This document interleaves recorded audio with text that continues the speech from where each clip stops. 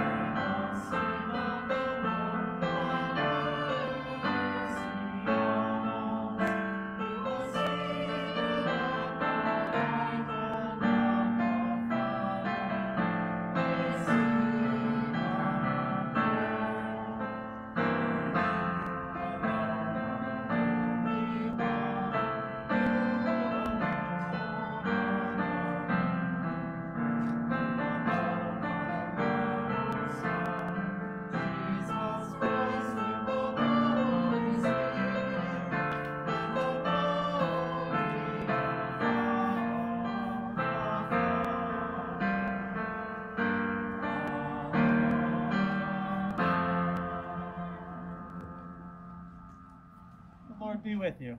And also with you. Let us pray. O God, whose blessed Son made himself known to his disciples in the breaking of bread, open the eyes of our faith that we may behold him in all his redeeming work, who lives and reigns with you in the unity of the Holy Spirit, one God, now and forever. Amen. Please be seated for the lesson.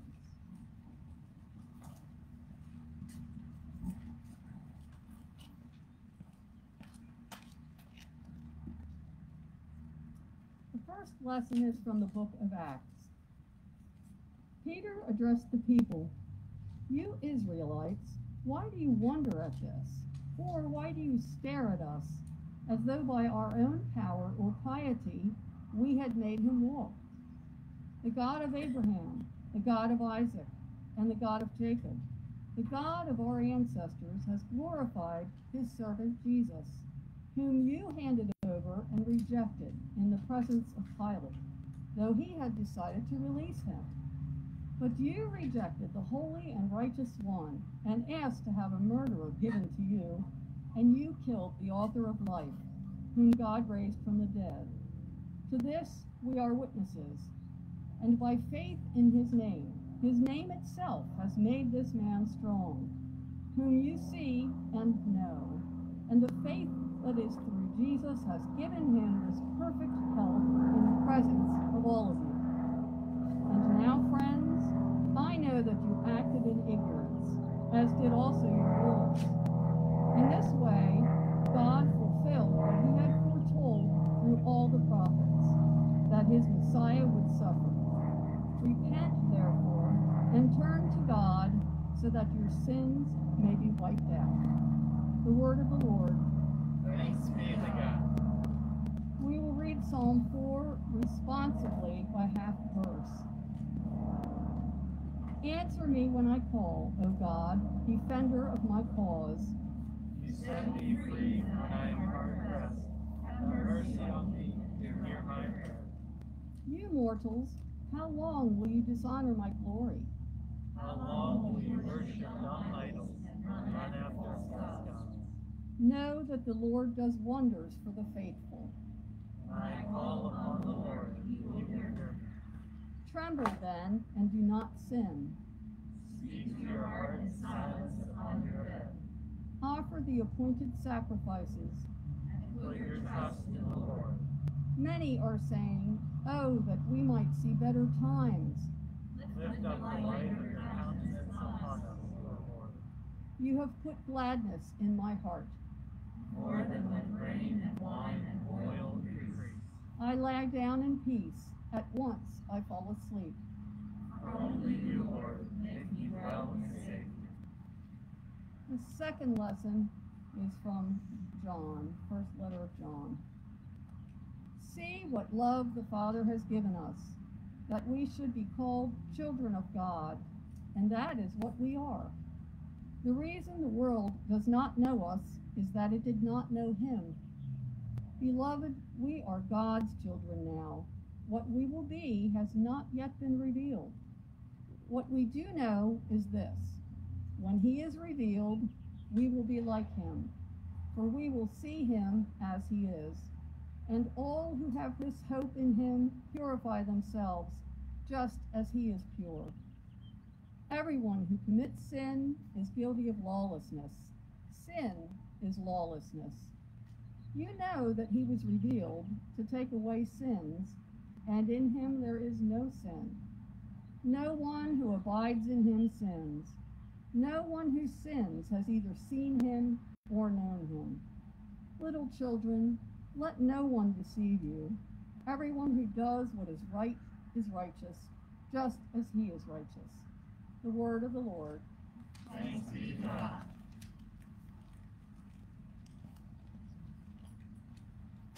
Would you please stand to sing hymn number 738, Day of Delight and Beauty?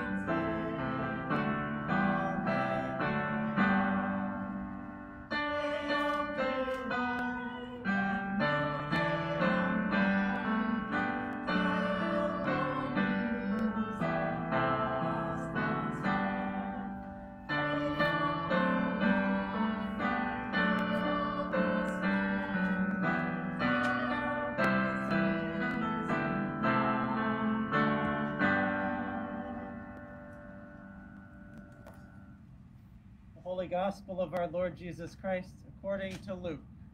Glory to you, Lord Christ. Jesus himself stood among the disciples and said to them, "Peace be with you." They were startled and terrified and thought that they were seeing a ghost. He said to them, "Why are you frightened? And why do doubts arise in your hearts? Look at my hands and my feet. See that it is I myself.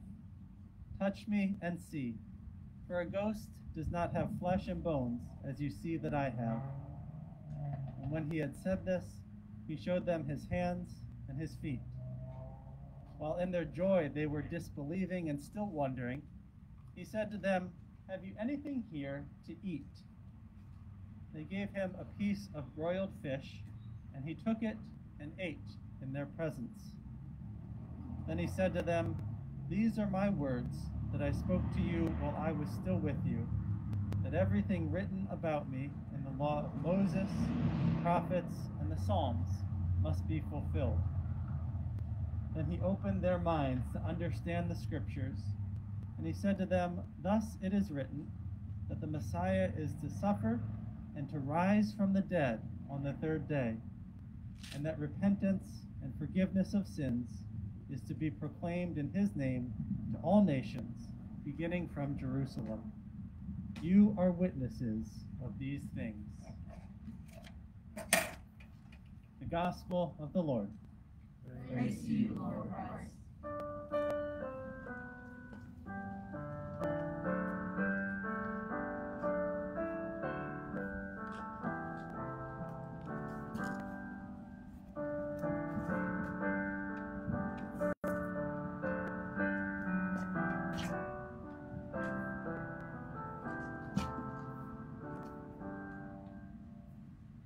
Stand before you today in the name of God, who is known to us as Father, Son, and Holy Spirit.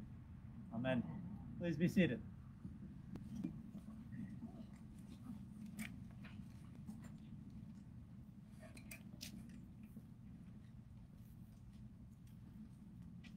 Two men who were best friends went on a journey through the desert together.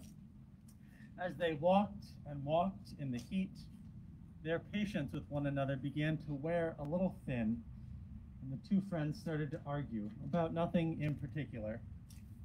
One man got so heated, so worked up, that he shoved his friend in anger, and his friend fell to the ground. The fallen man sat there for a minute, stunned, and then he took his finger and began to write in the sand.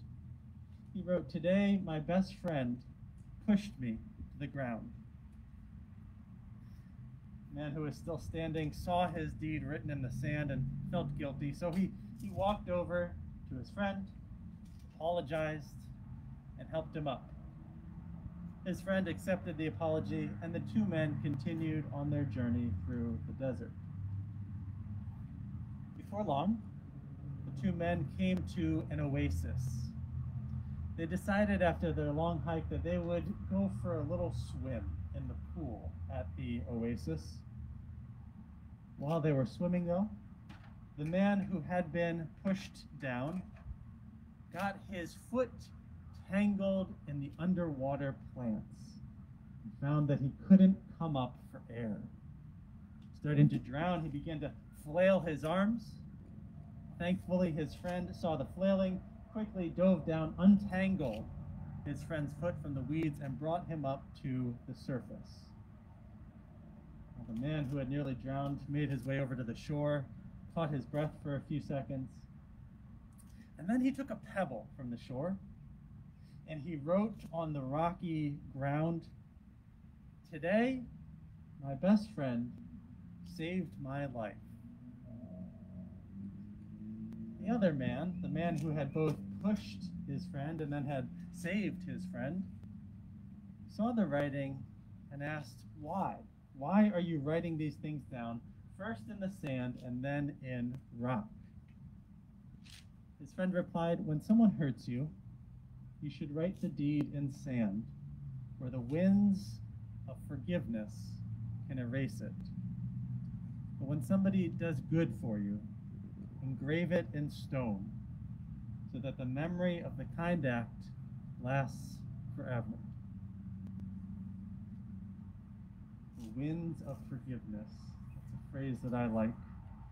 Today we hear Jesus talk to his disciples about forgiveness a little bit. We hear how Jesus suddenly appears in the room where his disciples are. As Jesus does, he wishes them peace.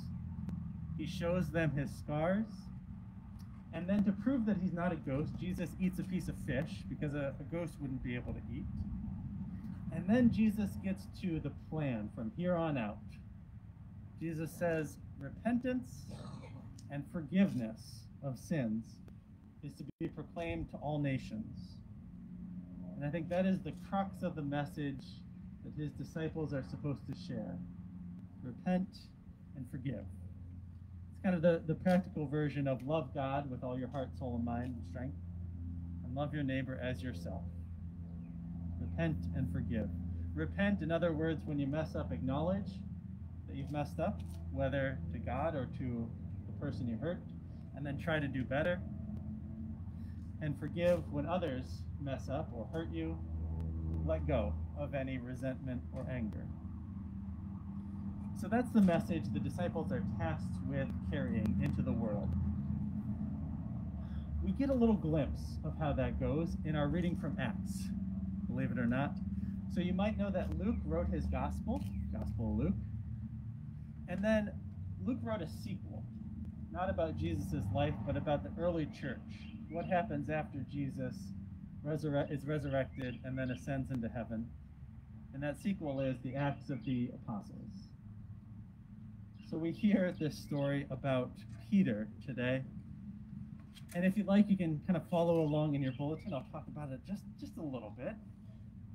We start off our Acts story actually in the middle of the story. We hear that Peter's addressing a crowd, but we don't know why. Now, what just happened immediately before our reading starts, Peter and John, two apostles, had just healed a man who was unable to walk from birth. Peter said to this man, "In the name of Jesus Christ of Nazareth, stand up and walk." And the man did. Then Peter has the crowd's attention, and so he launches into this speech, talks about the power of the name of Jesus. Peter's saying, it's not me that did this, it's Jesus who did it. And then Peter's speech gets a little bit harsh, doesn't it? Gets a little bit angry. And this is one of those sections of the Bible I wish we had an audio recording of it, so that we could get his tone of voice. Instead, all we have are the words. Peter blames the crowd, points out to them, it's because of you that Jesus was killed. And then, to his credit, Peter does end by saying, I know you acted in ignorance, so repent and you will be forgiven. So Peter, maybe he's still working on that process of forgiveness in his own heart, but he is at least delivering this message, repent and forgive. Repent and forgive. I think what Peter demonstrates for us, at least, something that I've mentioned before, but I think it's worth mentioning again. Forgiveness can be a process. We know we're supposed to forgive people, but sometimes it's tough to just say, okay, I forgive you. It can take days, weeks, months, even years to really forgive somebody who has hurt us deeply. And that's okay. If Peter struggled with it too, I think it's okay if you and I do as well. I think when it comes to forgiving people, there's also a tendency that we have, or maybe just I have, is we forgive people maybe 95% of the way. You know, we're trying our hardest, but we don't want to let go completely, because if that person should hurt us again, we want to be on our guard. I do think, though, that we are called, as people of faith, to forgive 100%. Doesn't mean we need to forget what happened, doesn't mean we can't learn from what happened, but we are called to let go of any anger or resentment we might hold on to. And if we can do that, then we can start to understand the idea of grace. Grace and the patience that God has for us. I will say also on the topic of forgiveness, the call here is to forgive others, but there is also a call to forgive ourselves. Sometimes we can be our own harshest critics. Sometimes we might have an exchange or a conversation, and then we play that conversation in our head over and over and over again, wondering, what should I have said? What could I have said differently? And we might even beat ourselves up a little bit. But this call to forgiveness is not only forgiving others, it is being gentle with ourselves once we have repented, once we have acknowledged what we have done wrong. So repent and forgive are the words for us today. Turn from unhealthy ways, forgive others, and forgive yourself. There are good rules for living with others, and there are good rules for living with God. I'll close today by sharing a quote from Mahatma Gandhi. I've shared this before, but who doesn't love hearing a quote from Gandhi? This is a man who knew something about forgiveness and about being wrong. Gandhi is quoted as saying, "The weak can never forgive. Forgiveness is an attribute of the strong." Be strong today. Forgive others and forgive yourself. Amen.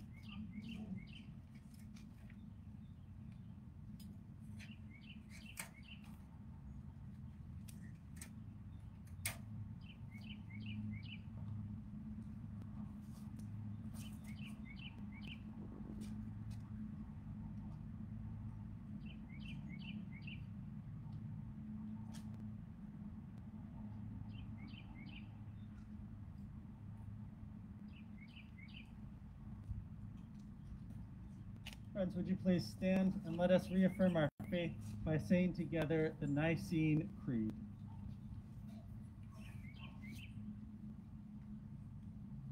We believe in one God, the Father, the Almighty, maker of heaven and earth, of all that is seen and unseen. We believe in one Lord, Jesus Christ, the only Son of God, eternally begotten of the Father, God from God, light from light, true God from true God, begotten, not made, of one being with the Father. Through him all things were made. For us and for our salvation, he came down from heaven. By the power of the Holy Spirit, he became incarnate from the Virgin Mary and was made man. For our sake he was crucified under Pontius Pilate. He suffered death and was buried. On the third day he rose again, in accordance with the Scriptures. He ascended into heaven and is seated at the right hand of the Father. He will come again in glory to judge the living and the dead, and his kingdom will have no end. We believe in the Holy Spirit, the Lord, the giver of life, who proceeds from the Father and the Son. With the Father and the Son he is worshipped and glorified. He has spoken through the prophets. We believe in one holy, Catholic, and Apostolic Church. We acknowledge one baptism for the forgiveness of sins. We look for the resurrection of the dead and the life of the world to come. Amen.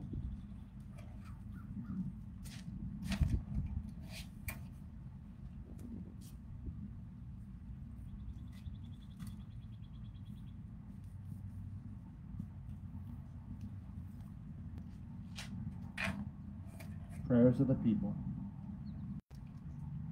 God of life, we praise you and we lift our prayers to you this day. Open our lips, O Lord. Let our mouths proclaim your praise. We pray for our hurting world, that we may work for the unity of all people, that Christ's body may be one. Open our lips, O Lord. Let our mouths proclaim your praise. We pray for those in positions of power, that they might use their authority wisely and justly to shape our peaceful world. Open our lips, O Lord. Let our mouths proclaim your praise. We pray for all who look for hope in the Easter message, all who journey from illness to health, from despair to hope, from grief to consolation, from oppression to freedom, from loneliness to love.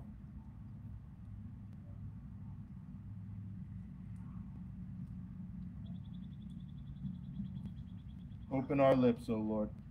Let our mouths proclaim your praise. We give thanks for your creation that you have blessed us with.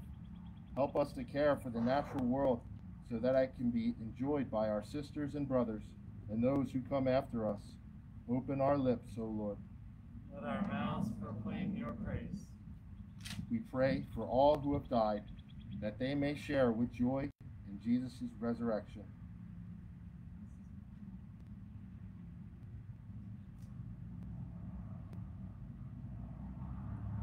Open our lips, O Lord. Let our mouths proclaim your praise.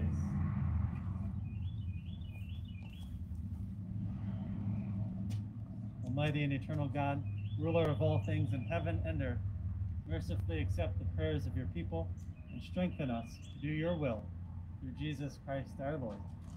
Amen. Brothers and sisters, the peace of the Lord be always with you. Also with you. Let's just share a sign of peace with the folks around you. Wave, peace sign, handshake, or hug.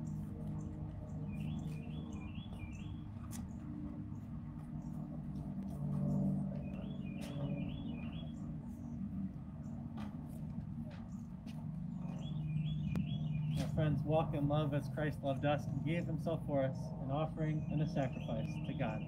Please be seated for the offertory.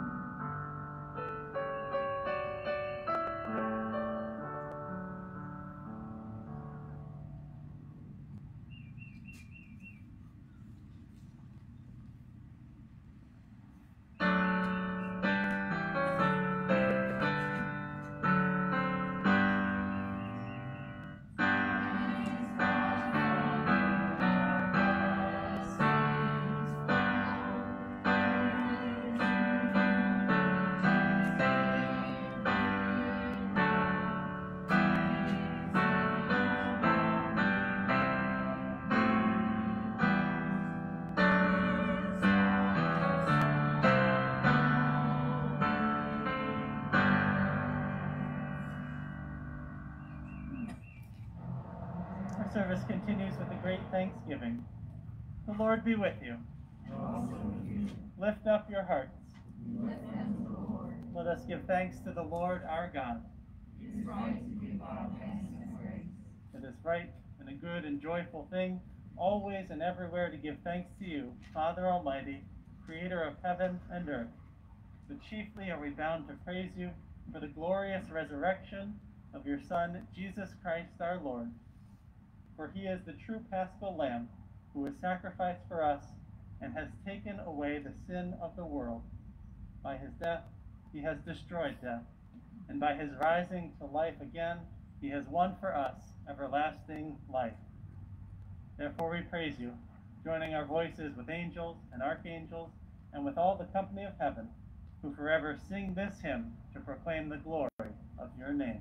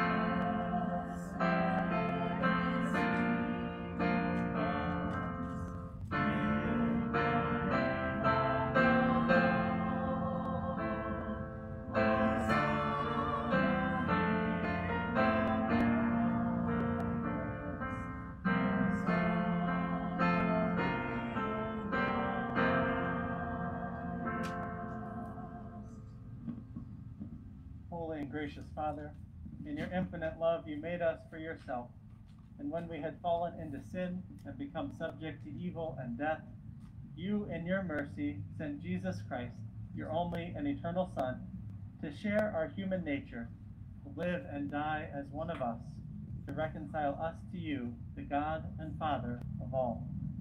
He stretched out his arms upon the cross and offered himself in obedience to your will, perfect sacrifice for the whole world. On the night he was handed over to suffering and death, our Lord Jesus Christ took bread. When he had given thanks to you, he broke it and gave it to his disciples and said, "Take, eat. This is my body which is given for you. Do this for the remembrance of me."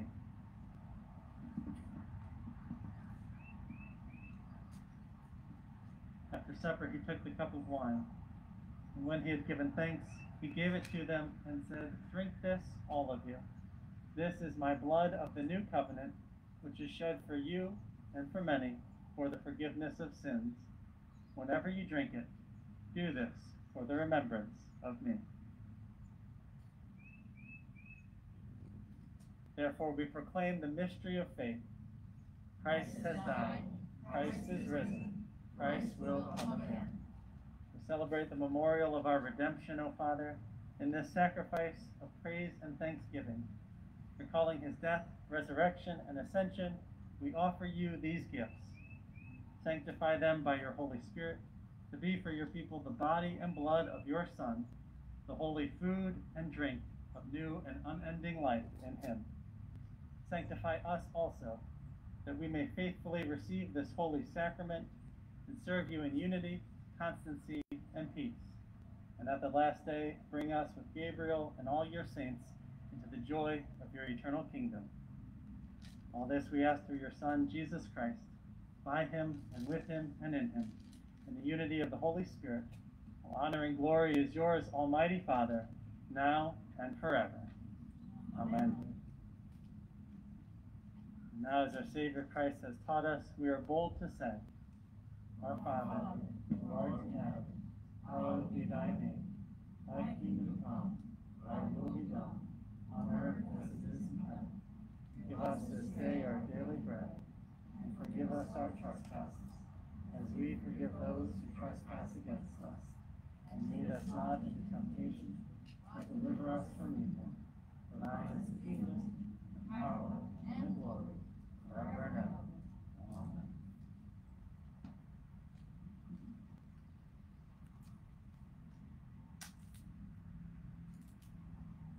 Hallelujah, Christ our Passover is sacrificed for us. Therefore let us keep the feast. Hallelujah.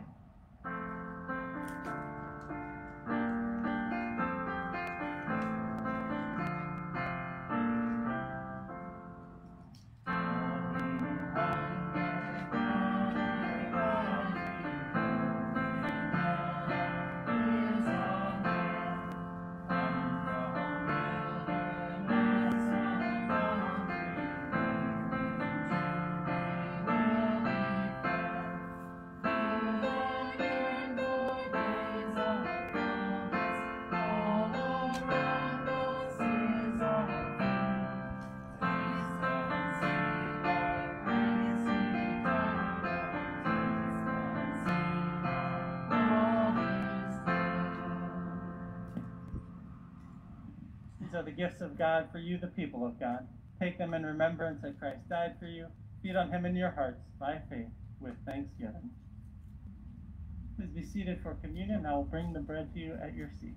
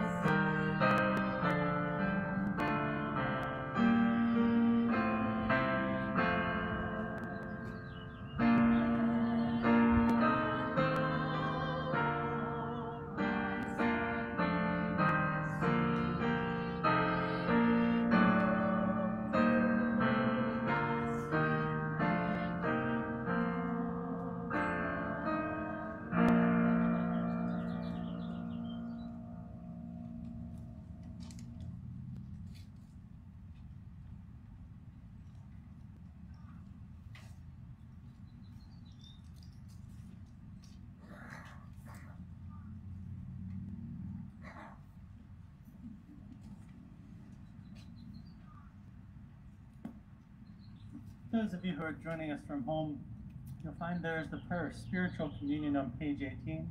I invite you to say that at this time, since you aren't able to be with us physically for communion.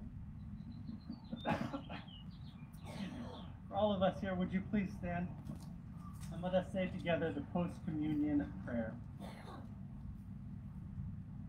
Let us pray. Eternal God, Heavenly Father, you have graciously accepted us as living members of your Son, our Savior, Jesus Christ, and you have fed us with spiritual food in the sacrament of his body and blood. Send us now into the world in peace, and grant us strength and courage to love and serve you with gladness and singleness of heart. Through Christ our Lord. Amen.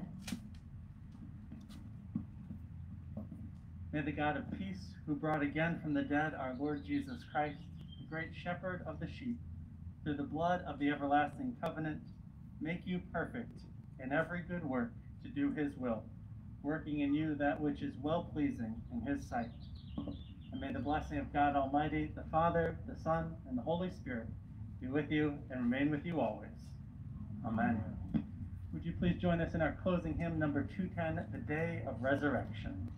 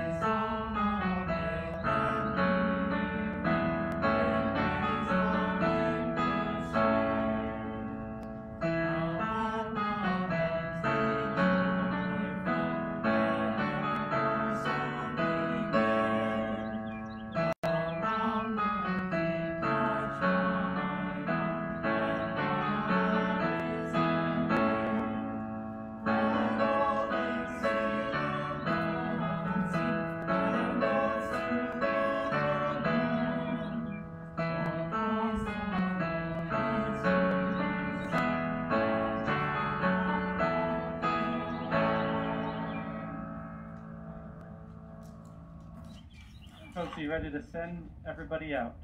Repeat after me, please. Go in peace. To love and serve the Lord. Alleluia, alleluia. Thanks be to God. Alleluia, alleluia.